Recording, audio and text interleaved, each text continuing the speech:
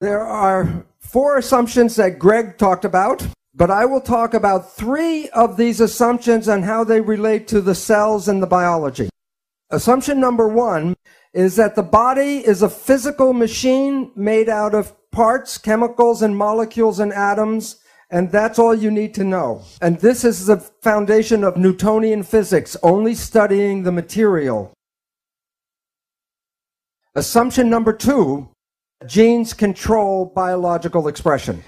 And assumption number 3 is that Darwinian evolution provides for the biological world that we have. I will now talk about each one of these in a row and how they relate to biology. The first assumption about Newtonian physics. Okay. Science is like a building with many floors, and the lower floors are the foundation for the floors above. The first floor in science is mathematics. Before Newton could understand the planets and how they move, he had to create differential calculus. From mathematics, then we go to physics. So Newton took us from math to physics. The study of matter leads to the study of chemistry. There are different kinds of chemistry till you get to biological chemistry, biochemistry, which then leads to biology. And then from biology, we go to psychology. There's a law involved here. If a science on a lower floor changes its belief, all the other sciences above must accommodate that. So in physics, the one that we are using in medicine is Newtonian physics. And so we want to understand how the cells work. We must understand mechanisms. And mechanics equals physics. So you can say Newtonian physics, Newtonian mechanics, or quantum physics and quantum mechanics, same thing. So before you can understand how biology works, you must understand mechanisms. That the physics that we talked about, Newtonian physics, said that the universe is a machine made out of matter. But in 1925, quantum physics said, no, the universe is made out of energy. So when we talk about energy, energy is like waves in the water. That is, in fact, actually energy moving through water. So this is the actual shape of energy waves going through space. The question is, when 2 waves are coming toward each other, what happens when they meet? And the answer is they become entangled with each other. So in this room right now, there are radio, television waves, cell phone waves, all kinds of energy in the room entangled. But matter, I can separate and study each piece, but energy waves, I cannot separate. So conventional science is reductionistic. It takes things apart and studies pieces. But the new physics says, no, you have to study wholeness because you cannot separate the energy. So when a doctor looks at a sick patient in his office, he looks at his physical body and tries to understand what's going on. But what we all know about wholeness is that what affects the patient is his job, the family, the environment, the community, so that to study illness, you can't see it just in the physical body. So this is how energy waves interact. I drop 2 rocks from the same size rocks from the same height at the same time, and they hit the water. And the ripples are in phase and they come toward each other. The question is, what happens when the waves meet? So I will pretend by putting one wave over the top of the other wave. This wave goes this way, this wave goes this way, this is overlap. And to find out what you do, you add up the waves. 1 + 1 = 2. So the 2 waves interfere with each other. And the result when they're in phase is the wave is more powerful. Okay? It is called constructive interference. Okay, there is an opposite effect. This time I drop the 2 rocks from the same height, but I drop one before the other. And the ripples come toward each other, but they're out of phase. One wave is going up, one wave is going down. So watch what happens when they meet. Add them up. -1 + 1 + 1 - 1. So two waves can interfere and cancel each other out. This is called destructive interference. You have all experienced this in your life. Constructive interference is called good vibes, and destructive interference, bad vibes. So let's say it's a Saturday night and you have to go to a party and you're tired, and you go to the party and you meet some people who are in wave harmony, and the waves are in harmony with you. And your energy and their energy in phase gives you more power. And then you are walking around with on your feet, on your toes, very high, constructive interference. Bad vibes. You are in a scary place and you feel the energy go. What is going on is there's energy in the field that conflicts with you and it cancels your energy. Bad vibes. All animals and all plants communicate with vibration. The gazelle doesn't have to go up to the lion and say, "Are you my friend?" Because at the distance, the energy could be felt and the gazelle will not go there because of bad vibes. If we were, when we were young, were taught to be sensitive to the vibrations, we would not find ourselves in bad relationships and bad places. But we are usually told not to go by our feelings, but to listen to what people have to say. One night at 3 o'clock in the morning, I was watching an old movie on TV. It's a British movie, so it was very dry.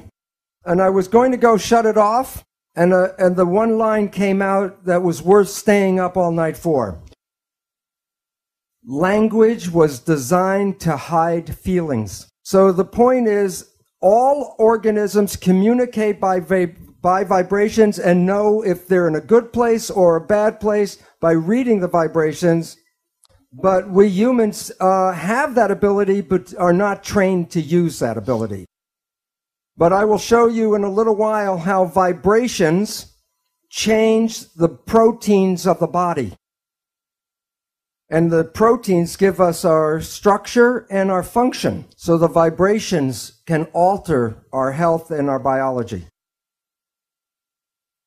This is a picture of a gold atom.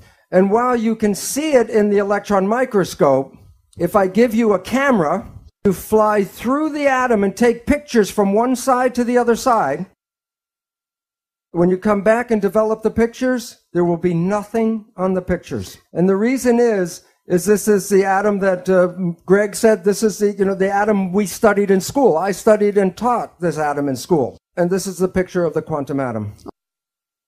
So the relevance is, why, if an atom is invisible, I cannot put my hand through the table? Well, this is a picture of a tornado. And I say, drive your car 150 kilometers per hour straight here. Will the car go through the tornado? Yes or no? It would be like hitting a stone wall. The car will be smashed by hitting the tornado. And yet you can see the tornado, so you say it's physical.